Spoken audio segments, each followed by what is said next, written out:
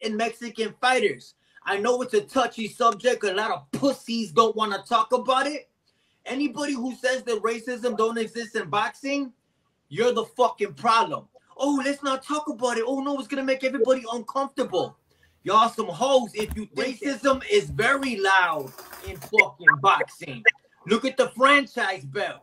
Look at the lawsuit. Look at people testing positive for banned substances, but they get to fight in their next fight like Oscar Valdez. If Oscar Valdez was black, he wouldn't have fucking fought Conceição. I don't care what nobody say. It's just true. If the WBC, the organization ran by Mauricio Suleiman, I met him, he's a fat bitch. How the fuck you gonna be fat and be involved in boxing? I can't trust nothing you say because you don't even value your fucking health. Fuck Mauricio Suleiman. Racism exists in boxing. I don't give a fuck what nobody talking about.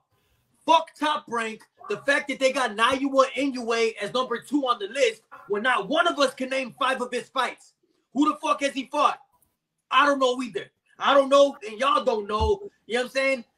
Fuck Top Rank.